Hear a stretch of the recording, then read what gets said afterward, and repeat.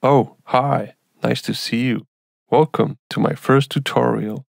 Today, I will show you how I use my DrumBrute Impact with the Ableton Live. So let's dive in.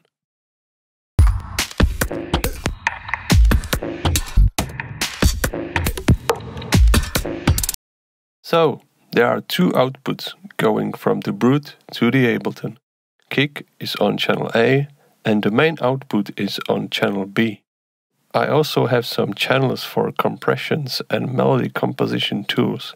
We can talk about that stuff next time. So, about the rhythmical sounds around the Brute. I use another channels for vocoders. Let's call them channel C.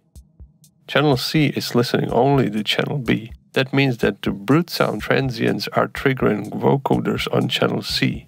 I use the mouth, created by the one and only Mr. Tim Exile. And that's it, my friends. I also use my MIDI controller to tweak some parameters to make endless variations. If you want me to share more of my ideas and keep myself productive, just hit that subscribe button and I'll be on my grind. Have a nice day.